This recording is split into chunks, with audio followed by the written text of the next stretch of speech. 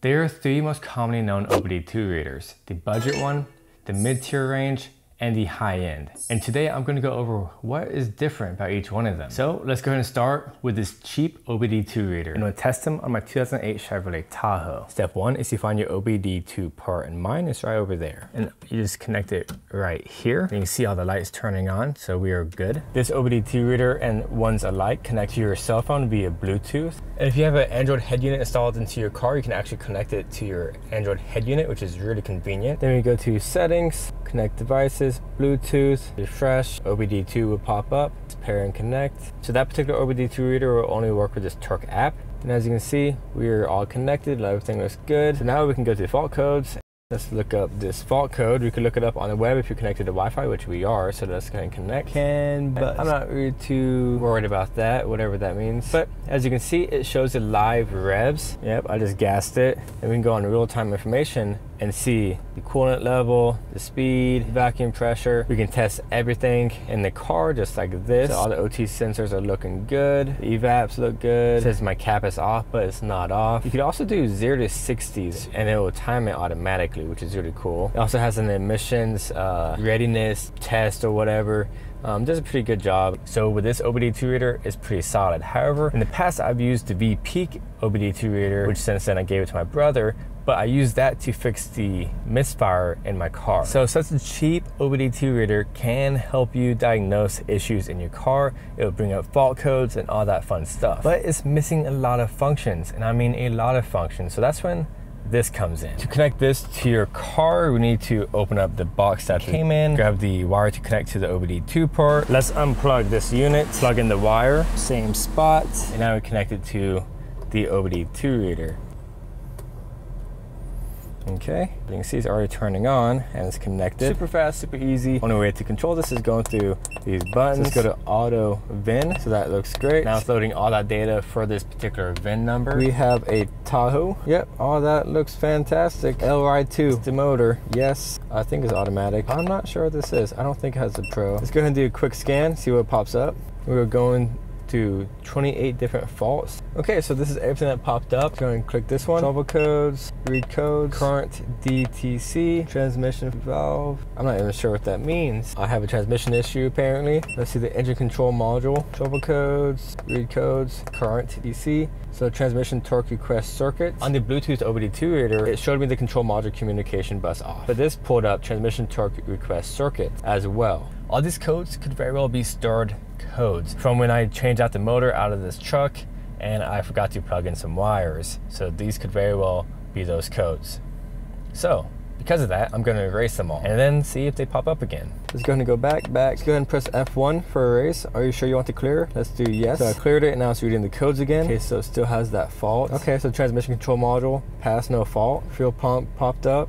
Okay, so after clearing all the fault codes, we only have 2 faults. So one here, cover codes, read codes. Okay, so no fault codes found. Okay, interesting. I'm going to read that code again. Okay, now it's passed, no fault. Interesting. Let's go ahead and do this one quick. Control module, the fuel pump. Trouble codes, read codes. So fuel pump relay circuit, high voltage, control module long-term memory reset, control module long-term memory performance. We can actually go onto live data here. This unit can show wheel speed sensors. Let's go to electronic brake control module. Let's go on live data I mean. Vehicle stability enhancement system. So you have the 2 fronts and the 2 rear speed sensors. So let's go ahead and add all of those. So if you're having any ABS issues, you can turn all these on. So many different options. Here are these wheel speed sensors. I'm just going to back up and go forward. That's all I'm going to do right now.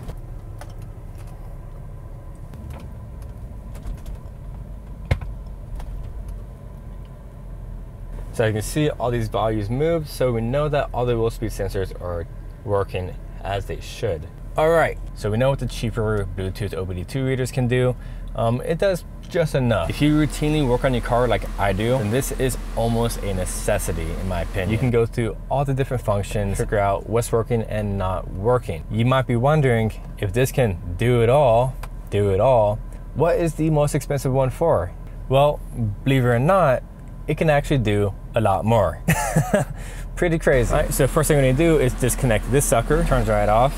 And to connect this tablet, we need to open up its box and grab its Bluetooth receiver. If you don't want to use Bluetooth, you could use this wire instead and connect it directly to the iPad or directly to the tablet. I'm gonna show you how fast this connects to each other. So first, let's plug in this end like we have been. Plug this in. See that? It's connecting. Bluetooth is already connected. Very, very fast. So let's go ahead and finish up screwing this on, and we are connected. We're good. We got Bluetooth, we got power. So as you can see, we're not connected to the vehicle yet, but we are connected to this through Bluetooth. Let's go on diagnostics, let's go on VIN, auto detect the vehicle, and it's just like that. Connected Chevrolet, Tahoe, automatic. We don't know what this means. I'll look it up. No, we do not have self-leveling shocks in the back, so we are without it. And this all looks fantastic. Just like that, we're connected to the vehicle, and we don't need this anymore. So this can do everything that this can do. Let's go on a quick test. Go to all diagnostics. Almost done. Here's all the diagnostics. Everything came out good except for the fuel pump, as we already know that we have issues there. Let's go on trouble codes, read codes, relay control circuit high voltage, control module long-term memory reset, and same code. So let's go home. So from here, we can go onto engine control module. We can do active test. This is the huge difference between this one and this one. So an active test, we can literally go over each relay. This is the AC relay. We can turn it off and we can turn it back on. Let's do that again. My car is running. You see the auto decrease as I turn it off. See that? I just turn it off, and now I'm going to turn it back on. So you can check and see if all the relays in your car are working. Every single relay you can check. That is insane. You can literally hear the clicking as you turn on and off the relays. And this is where it's a big deal for a mechanic.